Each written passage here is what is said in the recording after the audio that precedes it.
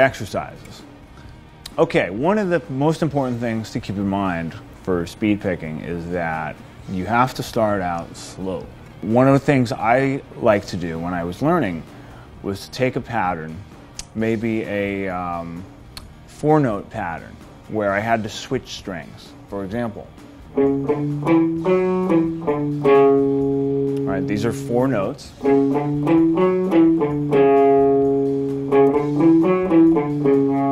And I would play to a metronome and just repeat that.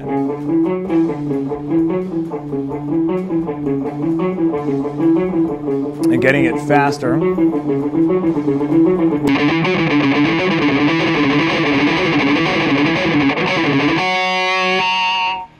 Maybe I'll move it up the scale. So.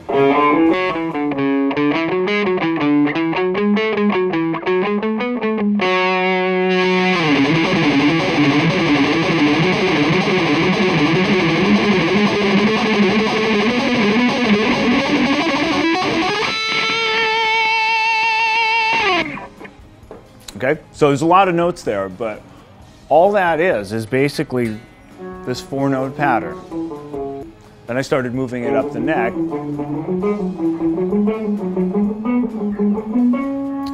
When I got up here by the 12th fret,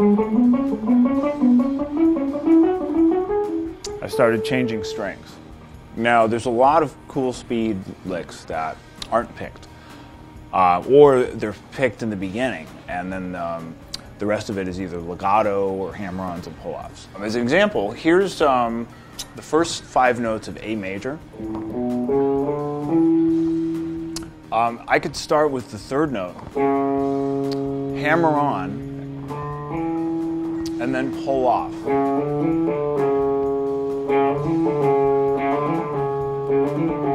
Right, it sounds simple enough. When I play it fast,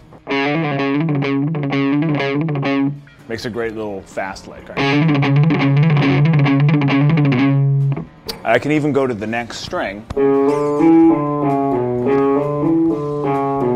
All right, so I'm only picking that first note.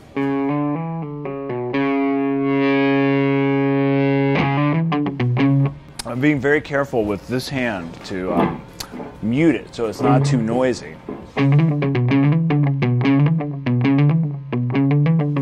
This is a 6-note pattern.